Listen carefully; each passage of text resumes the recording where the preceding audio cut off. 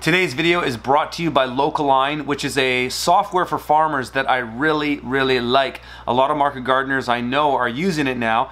It's a CRM. It allows you to take orders from various different types of customers, have an online store, put a harvest tally together that you can take out in the field. It's got a bunch of uses and it's really awesome. I did a full review of it. If you click up in the top right of the screen, you can check that out.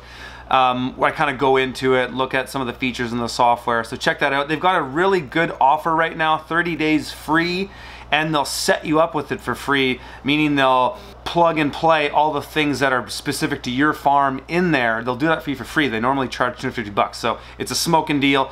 Link is in the show notes. Check it out. I'm in Hemingford, Quebec at La Ferme du Cap-de-Temple. This is the farm I've visited probably the most out of all the farms that I have visited across North America.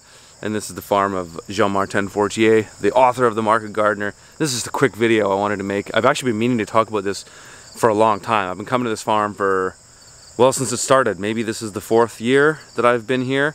And I've been meaning to talk about this for a while because it's so simple, but it's so practical. So a lot of times if you're on a market garden and you've got a lot of caterpillar tunnels and poly-low tunnels and stuff like that, maybe they're hoops for insect netting. A lot of farmers kind of just leave that stuff around, and it takes up a lot of space when you're not using it, particularly in the summer, mostly in the summer. So they've got this racking system here that they've built on just the side of some of their shed, and their sort of this building over here is their office and tool storage. And you know, this is something that is going to be more so for a larger scale farm, but they've got this area where they've built these racks out of 2x4s. Look like they're Pro Sienna 2x4s, so they don't get totally destroyed by the weather. But it's brilliant because you can store all your caterpillar tunnel hoops, which are those, and then they've got low tunnel hoops, which are here. I like how they've put that inside, and then inside of that they've got hoops for your insect netting and row covers and stuff like that. It's all kind of in one place.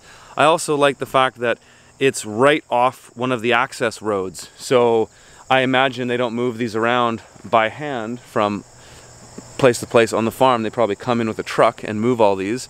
And so they can just drive up, load this stuff up, and then take it out in the field. So it's a simple piece of infrastructure, but it's smart and it saves time and keeps this stuff out of the way.